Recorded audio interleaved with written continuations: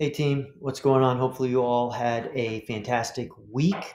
Today is Friday, and as you know, I do these short videos to motivate, inspire, and encourage you. And here at New Economy, we are helping entrepreneurs gain control of their finances to make smart decisions. Maybe it's to build and grow their business. Today, I wanted to talk to you a little bit about this concept of high satisfaction days. I know it's in the scorecard, and that is an end result. It's a measurable. We're looking for high satisfaction days. So the first question that we're going to ask is, what does that relate to? Well, it relates to everything. It relates to your day and how you would define high satisfaction. And so when you think about your day or your weeks or your months or your years, what is important to you? Personal finances, family and relationships, fitness and nutrition, your career. And it's important. And we do that together. We share that together. But a high satisfaction day is about determining what is important to me and then actually stepping into that and doing that. So I'm going to share an example with you.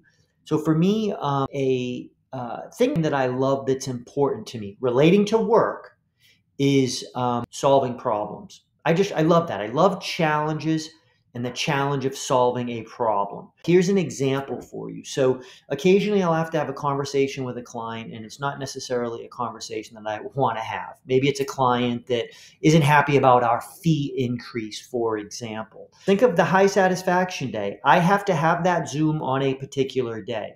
I could view this as, oh boy, I got to have this call. I don't really want to have it. But wait, think about it. If one of the things that I love to do is challenges and problem solving, and I'm looking at it from that perspective, and I'm actually stepping into that situation at work and having that conversation and welcoming that opportunity, that results in a high satisfaction day. Why? Because I'm doing what I love. That's why. In all these different aspects of your life, what do you love and what are your strengths? We don't bring half ourselves to work. We're human beings. We bring our whole self. So let's share in all this together. It can be work. It can be family. It can be personal finances. And it's as much that you want to share or not. You could constantly be sharing high satisfaction days as it relates to the business component of your life or your career component, but that's not all your life. So within your career, here's the to-dos here. We're going to talk specifically about the career if that's where you want to go. What are your strengths? What do you love? What gets you in the flow? You know, you're in the flow zone when you lose track of time because you're just humming along and you're like, this is just awesome. I love my job. What is that?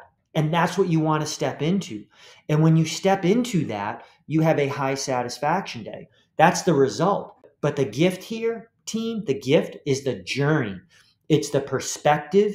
It's the prioritization. It's the reflection of what do I love, what's important, and then actually contributing to somebody else through just that.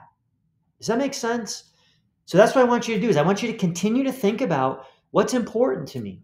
What's a strength of mine? What do I love? What puts me in the flow state? What has me whistling or banging the drums, playing the guitar, whatever it is? Like you're at work and you're just getting off. You're like lit up. What is that? That is your high satisfaction day when you're doing that. And we want to encourage and support you to step into that more. I hope this makes sense. This is done in the workplace, a small component of your life, but there's so many other components that we want to be talking about with you over the next year. So I hope this provides some clarity. It's tough, but we're going there because this is awesome stuff. This is love in the workplace. Do the things you love with the people you love. Take care and have a great weekend.